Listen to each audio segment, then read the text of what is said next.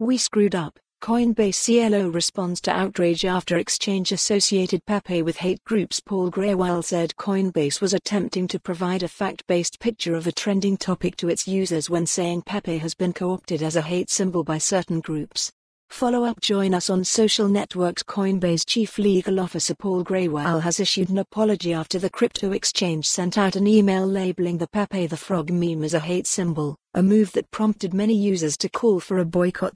In a May 11 tweet, Grewal said Coinbase had screwed up in sharing information about the Pepe meme, which included that it had been co-opted by many alt-right groups as a hate symbol.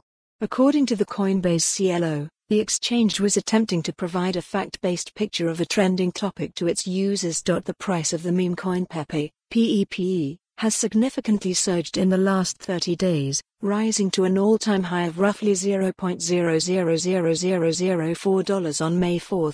Exchanges including Binance, OKX, Mex Global, BitJ, Gate.io, Gemini and Wobi listed Pepe trading pairs amid the online frenzy. Many users responding to Grewal's apology also called on Coinbase to start listing the token. Coinbase's May 10 email prompted many crypto Twitter users to call for a boycott of the exchange, claiming that Pepe was not a hate symbol to members of the space.